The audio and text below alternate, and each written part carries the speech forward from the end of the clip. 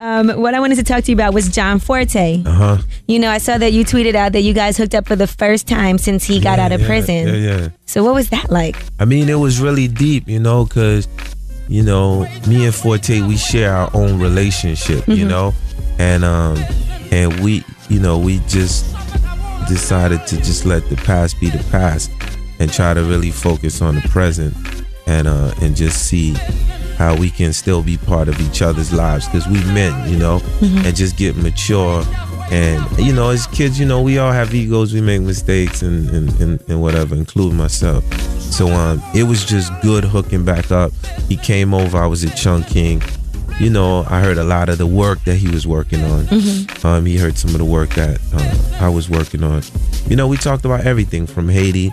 You know, he schooled me on his years in the pen. Right. And a fascinating story on, you know, how he got into books, how he studied theory, taught himself how to play guitar, then started teaching in the prison. Right. You know. What was the issues that you guys had before? Was it, because I know when he was up here, you know, this was his first radio interview he did when he actually got out of prison. And, you know, he said that people didn't realize he was having the problems that he was having, the financial difficulties, you know, before he went to jail, and that had him in a situation where he did, you know, what he did. So for the two of you, like, what was the ego issue? I mean, you gotta understand, like, you know, to Forte's point, you see what I'm saying? Like, here's the Fugees, you know, that's cashing in like trillions, you know what I'm saying, at the time. Like, and then here's Forte, you know what I'm saying? And, you know, to get money, it takes time, you dig what I'm saying? And depending on how much money you want at a certain time, you dig? So it's like, if I want fast money, I could have went a quicker route, you dig? And maybe something could have happened to me. I'm not innocent. I mean, Forte knows that, you know what I'm saying? And we all from the same circle.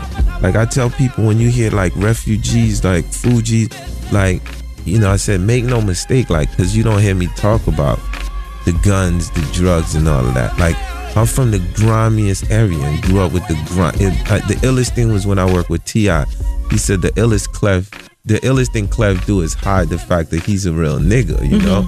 Like, and the reality of it is, so with Forte, we always had real conversations, you know what I'm saying? And we had a heart to heart, you know what I'm saying? And I was like, I ain't really reach out because I was upset, because I told you what was going to happen to you, you know what I'm saying? I said, we had that conversation, and I told you, you know what I'm saying? And it was like, you got to understand, before Forte went in, his last show was with me at Carnegie Hall. Wow. You know what I mean? So we had to send a letter to the judge, and then the judge had to let him do that performance, you dig? That was his last performance.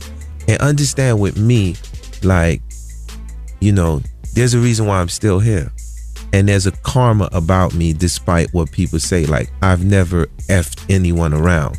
And even at the times working with Forte, even with Cannabis, like even me and Cannabis talk, like, because when you reason with a man, you know, and you start to get older, you look back and say, you know, it was really tough love, you know what I'm saying to you?